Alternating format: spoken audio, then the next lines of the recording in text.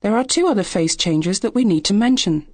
These are less common in the atmosphere than condensation or evaporation, but nevertheless are important.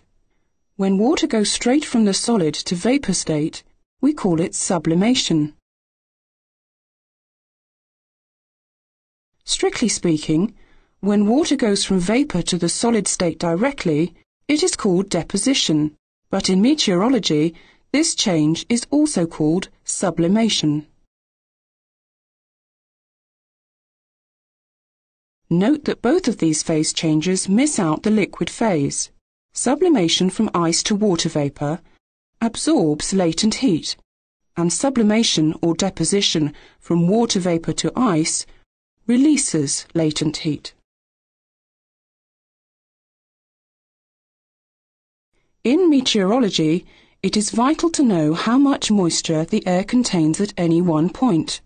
We can do this using a hygrometer, also known as a psychrometer. Here we see a diagram of one type which uses a wet bulb and a dry bulb arrangement.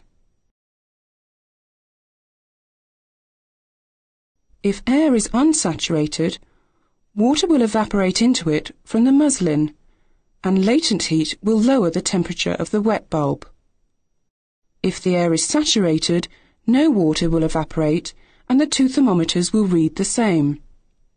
The wet bulb temperature is defined as the lowest temperature air will fall to by evaporating water into it at constant pressure.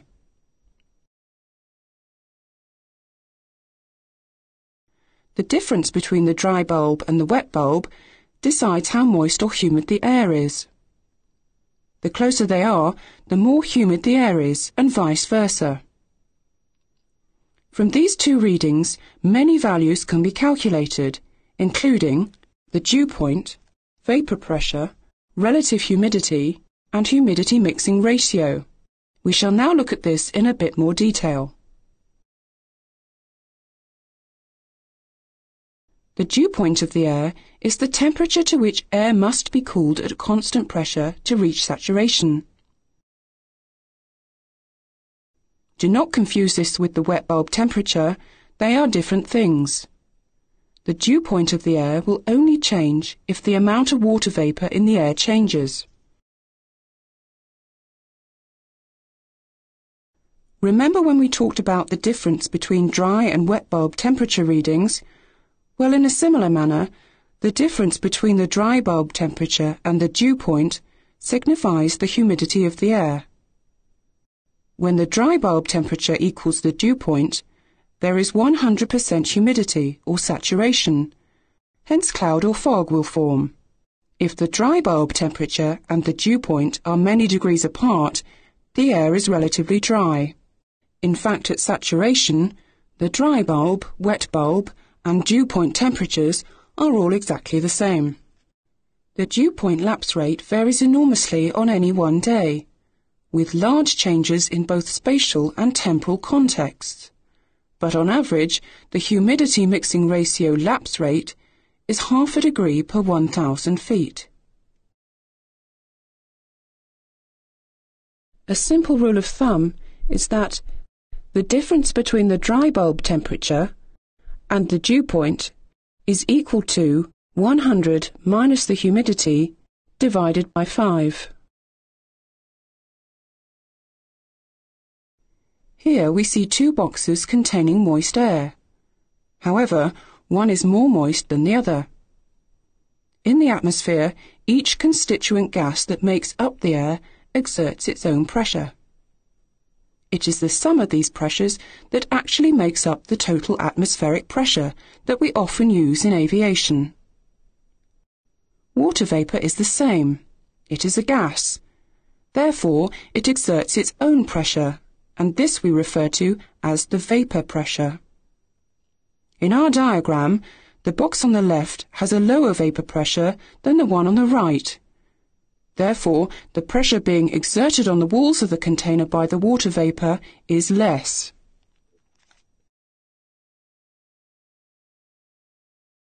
Let us consider an enclosed box, half filled with water, with air filling the rest of the box. Initially, the air above the water is unsaturated. There will be a value for the vapor pressure. However, evaporation will immediately start to take place.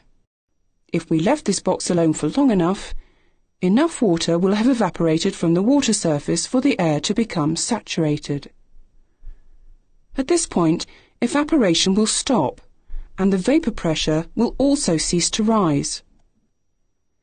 This maximum value of the vapor pressure occurs at saturation, and is called, unsurprisingly, the saturation vapor pressure.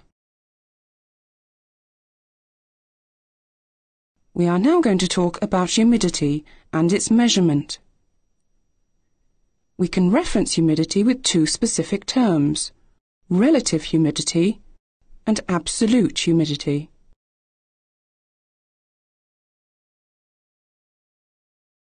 Relative humidity is the percentage degree of saturation, or put another way, it is the amount of water vapor a body of air actually contains, relative to the maximum amount it could hold, expressed as a percentage. A relative humidity of 100% is saturation.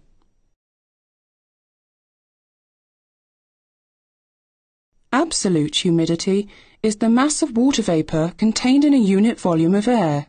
It is expressed in terms of grams per meter cubed.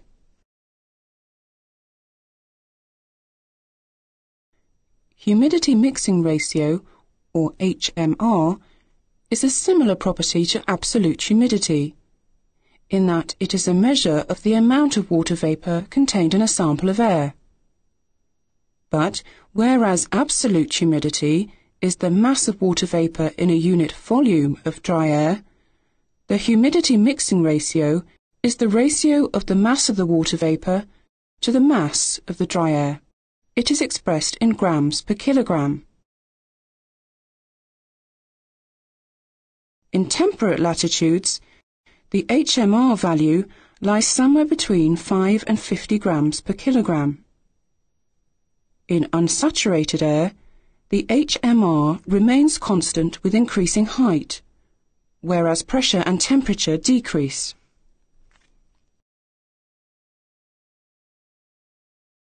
Saturation mixing ratio, or SMR, is simply the HMR when the air is saturated.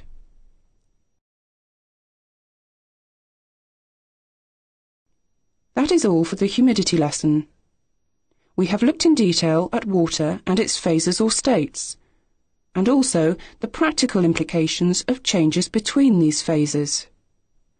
As we have seen through this lesson, water plays a major part in the atmosphere and the weather, despite the relatively small quantities in which it exists.